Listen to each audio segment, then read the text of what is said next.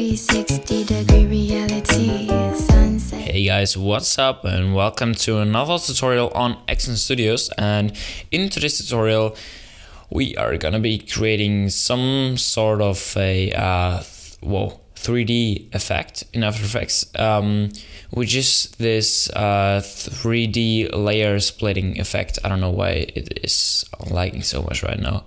But anyways, yeah, what we want to create is like this 3D camera angle change, as you can see in those two examples. I guess we're gonna do the first one, the phone thing, because this is just way too many shape layers, and this is also why it's lagging a bit right now. But I think you get the idea. It's kind of like a breakdown of what how an app works, or a breakdown of some sort of device or something. There's a quick example on Google. If you type in some phone parts or whatever, you're gonna get some sort of images of the structure of devices, and that's pretty much what this technique is useful for. And yeah, I'd say let's jump right into it. For that, we're gonna create a new composition, pressing Control N, and all those properties are pretty good. 1920, 30 frames, 6 seconds, perfect. Okay. Now let's just create some background first. So Control Y for background for a solid, and let's go for some very bright red. Okay, it's probably way lighter. Okay, cool. And as a next step, we are gonna create just a random rectangle which should have some kind of a phone shape. So yeah, something like this, and we're gonna center the anchor point, selecting the pan behind tool and dragging it into the middle, pressing Control, and it snaps. Okay, and then we're gonna center it, pressing going to the Align tab. Okay, cool. And the fill, this is probably gonna be the background of the phone, so I'm gonna make it black and just delete the stroke. And now we're gonna have to make it 3D. So I have the new After Effects version, the CC 2017, or is it 16? No, it's 17, I think. Yeah, 17. And yeah, there is this new renderer, which is called Cinema 4D, the new 3D renderer. If you don't have that yet, I'm gonna show you how you can do that if you have some older version of After Effects. So at first, you're gonna select that, press the 3D layer thing, and then you can click on renderer and select Ray Trace here if you don't have Cinema 4D, but I would suggest selecting Cinema 4D because it's way faster and you have better options. Okay, now you can go down to geometry options and extrude it by a little bit. Like I would say about 12, or let's just say 10. Okay, and if I rotated this, you could see that it's extruded by a little bit. Maybe I'm gonna type in 15 instead. 15. Yeah, okay. Should be good. And rotation, set it back to 0. Okay, cool. Now I'm gonna round the shape a little bit, going down to the roundness thing, and way more. Okay, so I'm just gonna make a very rough build of this phone for you now. See you in a few seconds.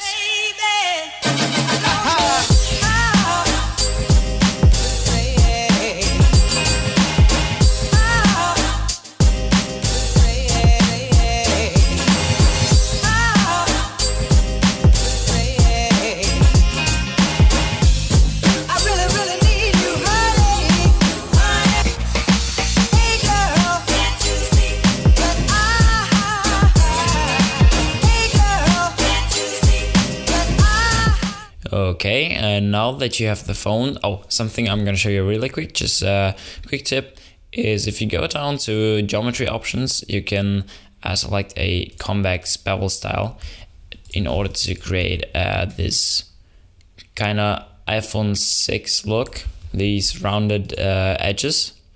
And also I just noticed that it's a bit too fat for an iPhone 6 style thing. So yeah, this is pretty much my model. I don't know why I chose blue color, but yeah, whatever.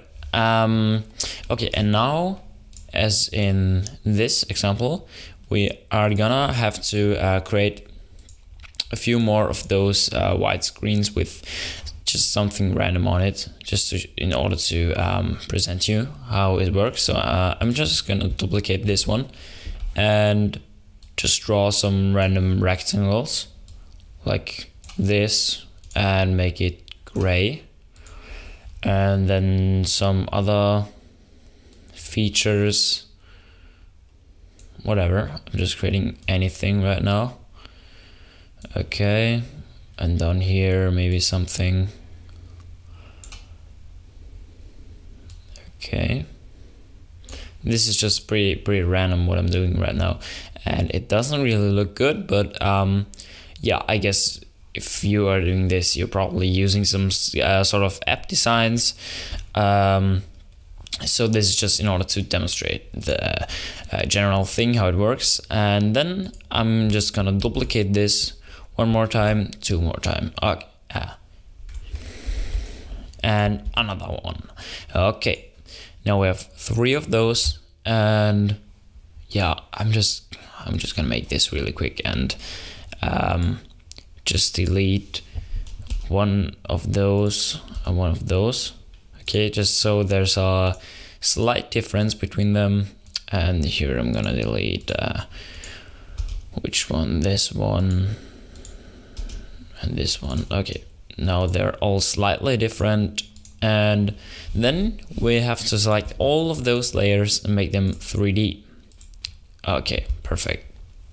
And now you're gonna notice that those layers kind of disappear. I don't know why After Effects does that, but now in order to prevent this, you will have to change the set position or C position of those to -0.01.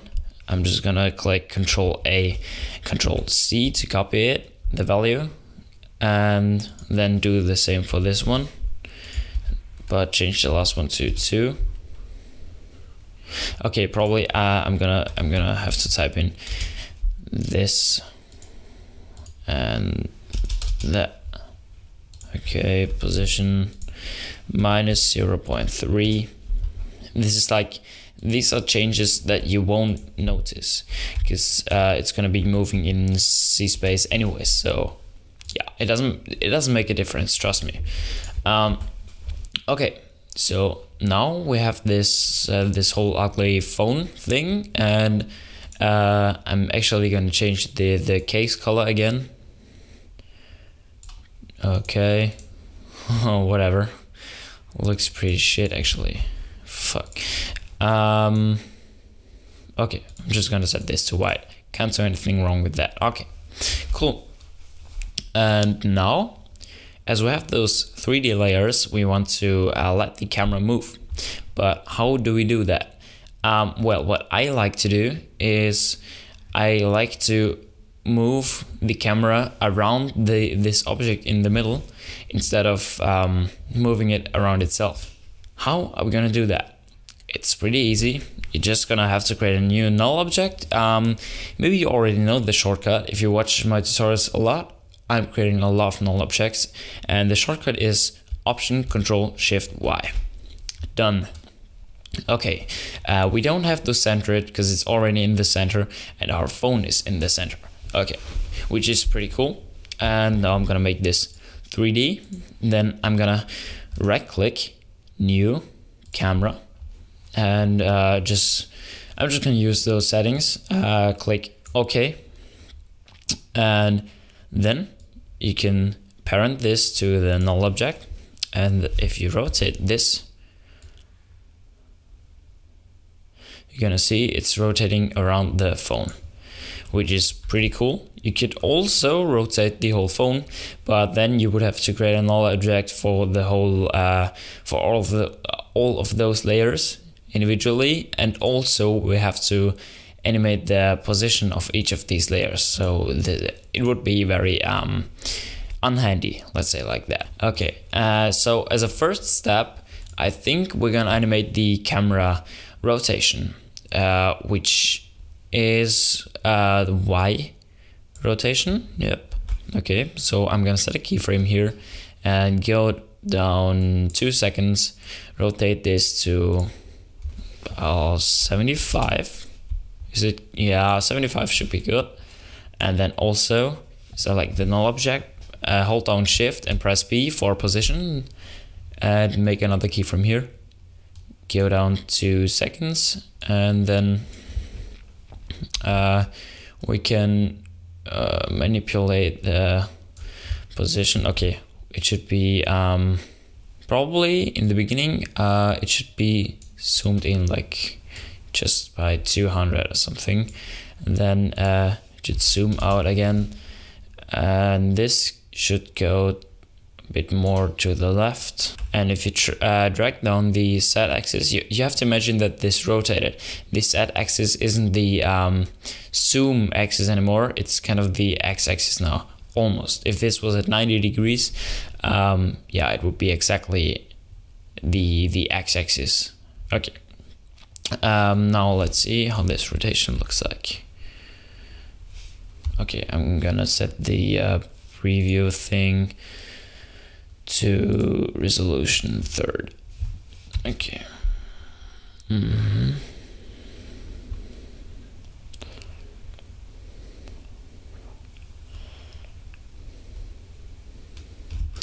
Okay, cool. And now select all of those, press F9, and you can go to the speed graph and manipulate them a little bit. Yep. Okay, job done.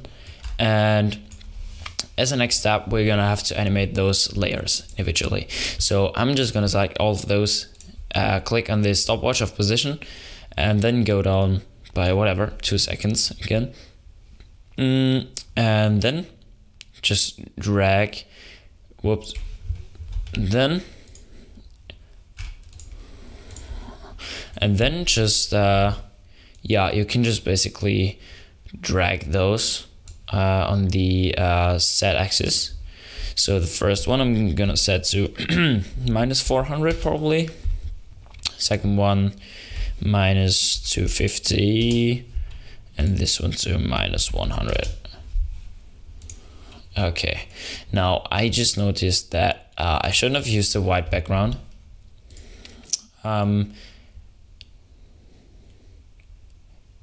Okay, just make it a bit darker so we can see that. Okay, cool. And now I'm gonna select all of those, press F9, and click End to end the composition here, and let's see how this looks like.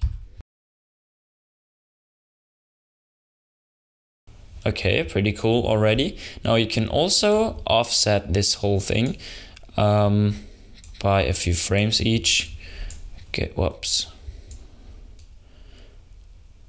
Okay, let's see if that changes anything.